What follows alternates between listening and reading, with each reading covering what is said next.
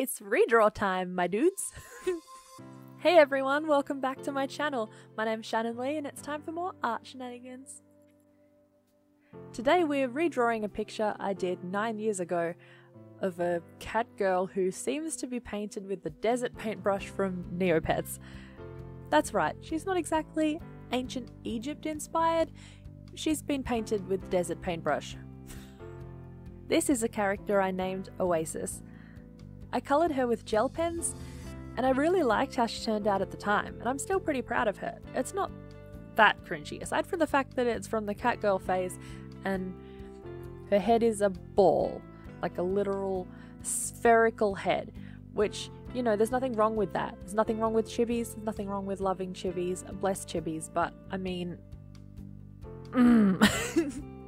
There are improvements that can be made. Also, there's the fluoro skin and ears. Those need some work. So, I thought it would be really fun to redraw her now, 9 years later, and see how I've improved. The first thing I decided is that I wanted to see more of the figure in this version than in the previous one. I was avoiding drawing bodies most of the time because I wasn't confident that I could do a good job. My second decision is that I wanted it to be pretty low resolution and very noisy. The reason for this sounds like an excuse, but I swear there's a reason. Around that time, the 2000s and 2010s-ish vibe, 2010-ish, 2010s, the 2010s, there was this art style that was really popular on Neopets pet pages, where they would take an existing picture, say, of a Neopet, and they would take all of the brightly coloured parts and then just increase the noise a whole bunch to make it look glittery. And I decided I wanted my girl to look really glittery too, since that's the sort of era that inspired her character in the first place. I played in a lot of Neopets, and Neopets inspired a lot of my art. And honestly still does now, kinda. Indirectly. So drawing her in my current style also meant that she lost some of the chibiness. All of it, in fact. She's still cartoony, you know, she has exaggerated features, but I wanted her to look like a more unique character, and so I needed more room to move, more space for features that I could exaggerate, if that makes sense. I gave her these cat-like eyebrows that I do. I mean, I think they're cat-like, but they sort of arch and point up in the middle and then come down again. And at the very outer edge, they flip up still. For some reason that speaks cat to me. I don't know if that's the same for everybody else. In the new one, I also decided I wanted her to have more jewels. In the original, I remember wanting her to be very decorated and covered in jewellery. But because I didn't draw a lot of the character, and because she was so chibified, there wasn't a lot of room to put regalia. So in the new version, she not only has the choker and the cuffs on the hair, but she also has a chest piece and a sort of tiara with a snack, danger noodle, as they are called. Her ears aren't pierced in as many places, and I'm wondering if that was a mistake. That looks pretty cute with her lots and lots of piercings. I really like how her hair turned out in this one though. I wanted it to be less flat in this version. The super flat hair that looks like it's wet is a holdover from all of that Animu influence. It's easier to animate hair when it's all in clumps like that. But in my version, I wanted her hair to have a bit more life. So I have lots of stray hairs sticking out all over the place, and I think she looks a lot more playful and there's a bit more movement in the image now. Speaking of movement, I think that the sway of the back, the line of action there from her leaning forward, looks quite nice. I do think that her arms turned out pretty stiff though. I spent so long fussing over how I wanted the hands to look to get that Rara XD pose. I struggled really hard with that hand and needed my mum to pose for me for reference.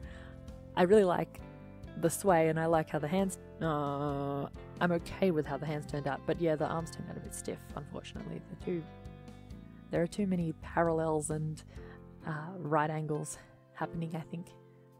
All the same, I think it's fair to say there's more movement in it now than there was in the previous one.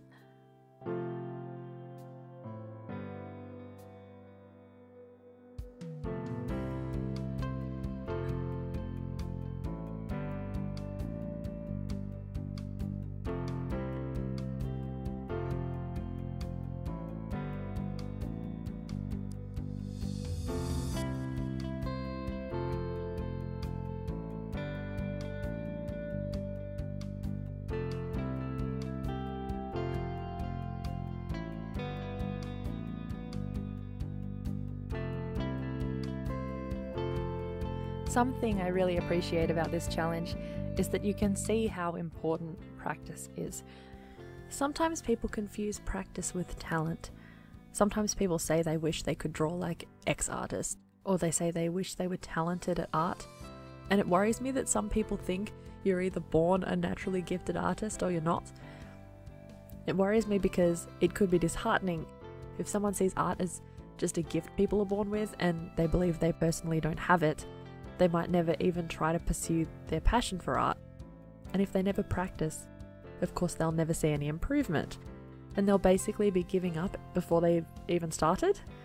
I don't know, maybe it's controversial, but I personally don't believe in talent or anything like that. And I'm not trying to suggest that, oh, I'm so good. But, I wasn't always able to draw the way that I draw now.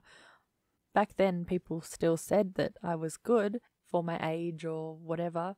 But by then, I'd already been practicing for like 14 years. I hear a lot of the time people saying things like, I can't even draw a stick figure. Oh my God, I wish I could draw, blah, blah, blah. And you can. It just sometimes is a very frustrating, time-consuming process to get to a point where you feel like you can draw. And I also think a big part of that is just confidence. I don't think I will ever draw anything where I think it's perfect. I don't think I'll ever be done learning how to draw. But I was lucky enough to have very supportive family growing up who believed in me and supported my passions. And because I was given the opportunity to practice when I was really little, before I even started school, by the time I started school, I wasn't concerned about what people were going to say about my art. I had already sort of built up enough confidence with it by then. And because I started at a place where I'd already practiced, people said, oh, your art's good, blah, blah, blah. And that's really nice and pets the old ego, which just perpetuates the cycle. I have more opportunities to practice, I have more faith in myself, and so on. So in that way, I think I am very privileged that I had those opportunities. But for any of you out there who don't feel you have that support, or who haven't been drawing since you were 1 or whatever, it doesn't mean that you aren't ever going to be at a level you want to be.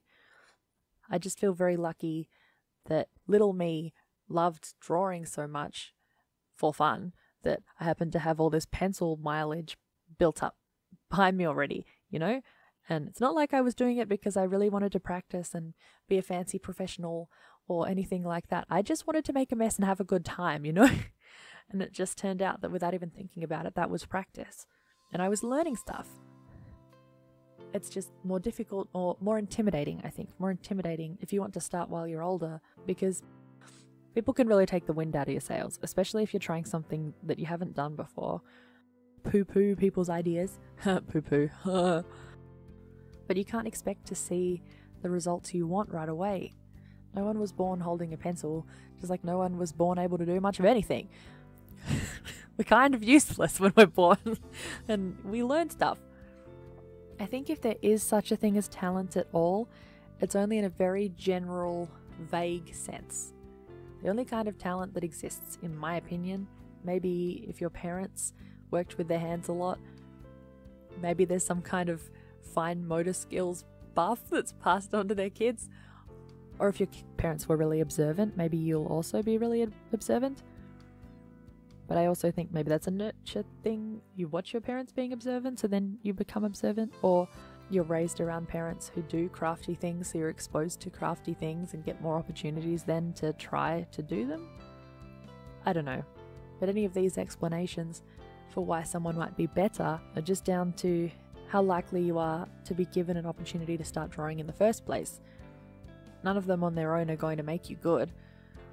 And like I said, most of the things I do, I immediately dislike afterwards. It's not like you get to a stage eventually where you're super confident in everything you do and you feel great. You're like, "Whoa, I'm a proper artist now. Woo!" It's more like people tell you you're good, and that's really lovely, but that's not why you do it. And even then, I still get self-conscious about my work, like often. So I'm kind of hoping that this video will demonstrate that 9 years does make a difference. Obviously, I hope it's obvious that practice makes a difference. and it's not wasted time. If you don't have the support in your life, but you're passionate about art and you want to be better and you want to learn more, I just hope that you keep doing it all the time, even when people tell you not to. Especially when people tell you not to, as long as it's safe, I guess.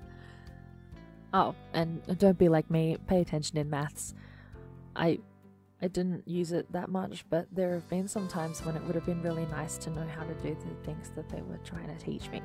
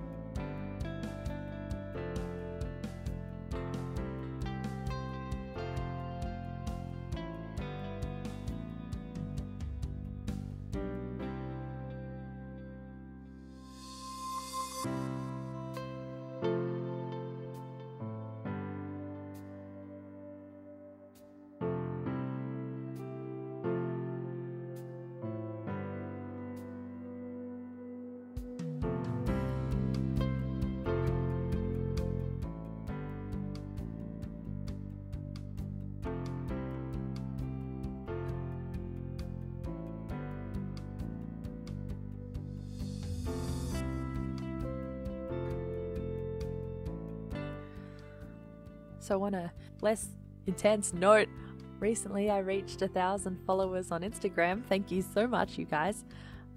It's really exciting. It's cool. I was stuck at 750 for a very long time for some reason, and I'm trying really hard to post daily, but I have other things going on at the same time, and it's difficult to do balance sometimes. I'm working on a commission at the moment that's going to be for Christmas cards. We're going to print them out and sell them at the cafe across the road from where I work. Oh, I guess it'll be like I'm working at both places, kinda sorta, which I am allowed to do, just saying. Check my contract. Trying to post daily on Instagram, make videos for YouTube, and do a full-time job, and do things like go to the gym, because allegedly that's good for you. And on top of that, have a social life. I have a girlfriend. I'm supposed to have time for her too. How? That's my question. Please let me know if you have any advice about how to balance my ridiculous life. I don't know. But I'm doing my best, and I think that some good things are coming. I'm developing a routine that I think is starting to work for me, and I'm very excited to keep posting more and hopefully content that interests you. On that note, please feel free to comment down below if there's anything else you'd like to see me draw. It can be challenges or characters you'd like to see fan art of. I have lots of ideas for videos, but as I'm trying to figure out how to schedule my life, it's kind of funny to try and prioritize which videos I'm going to make first. So I am interested in hearing what you guys would like to see. Maybe I should do something Halloweeny.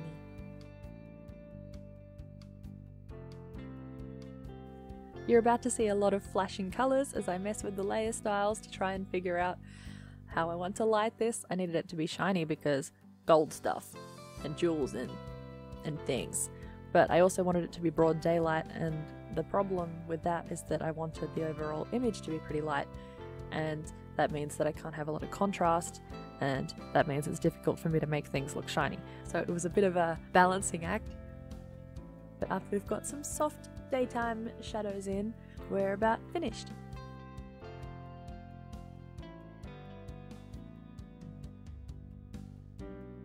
Here she is. This is finished Oasis. Please let me know what you think of her in the comment section below. Thank you so much for any likes, comments, shares and subs. And be sure to check back in for more art shenanigans. Bye! Excuse me.